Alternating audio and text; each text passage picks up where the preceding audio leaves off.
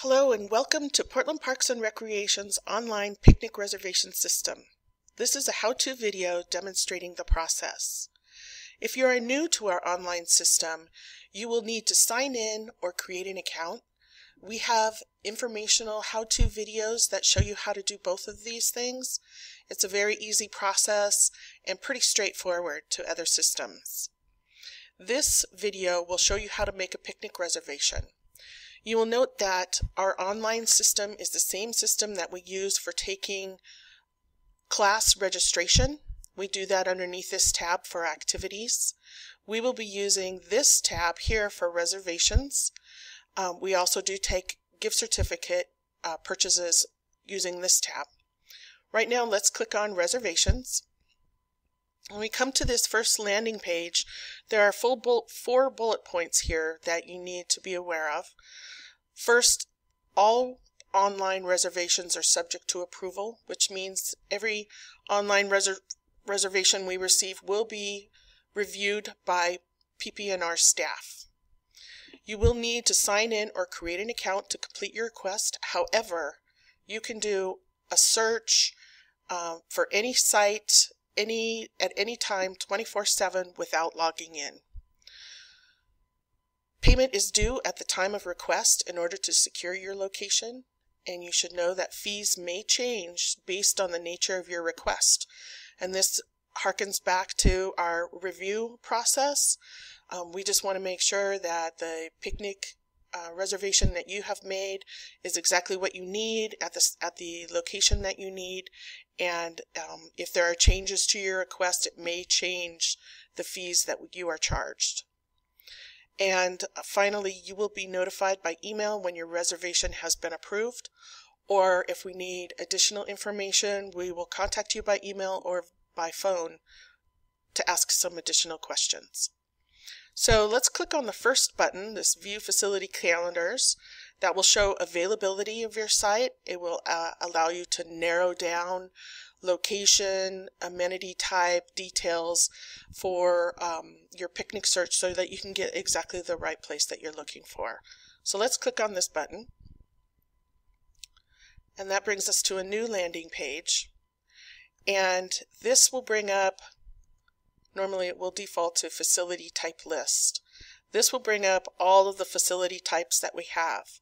Right now we only have one park that is available for registration, and that is because we haven't gone live with our full site. That is next week. But right now we wanted to show you how to use the site, so we've made one park available. We are also taking reservations for Dodge Park, which is a camping site. And under this column it says reservation dates. You can see that there are reserved dates for this site during these months and year, and there are reserved reservations currently have been taken for June and August for RV sites, and June and September for tent sites. But the picnic site that is currently available at Brooklyn School Park has no reservation dates. So just to show you how this works, if there was a reservation at our picnic site, you would click onto the map and you would see in May there are reservations on Friday, Saturday, and Sunday, the 8th, 9th, and the 10th.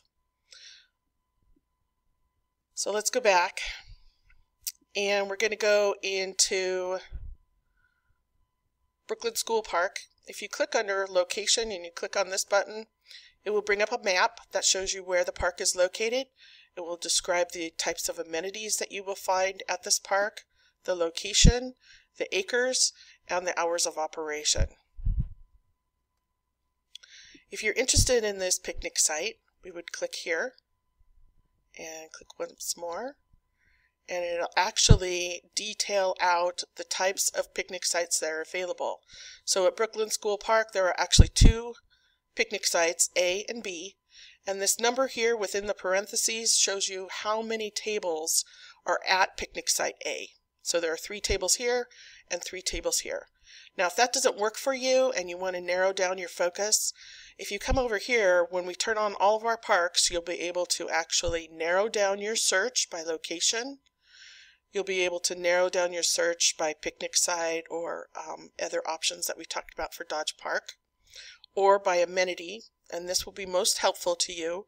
For instance, if you need a picnic with Wi-Fi, access to restrooms, accessibility for all, that perhaps you want to play baseball or softball, or you want to have horseshoe pits nearby, or let's say a canoe launch, you would click on these buttons and this will narrow down your search so that you don't have to weed through our hundreds and hundreds of locations for picnic sites.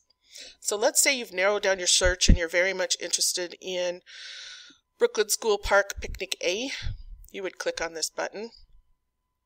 And again, that brings you into the information. It says there's 3 tables located at the southwest corner of the park. This is the address. These are the amenities available at the park. And this particular site has a maximum capacity of 30. This is important because let's say you have 100 people who are planning to attend. You want to make sure that you're picking a site that is large enough for your planned picnic. And this is the end of video 1 that describes the search feature. And in video 2, I will actually walk you through the process of making the reservation. Thank you.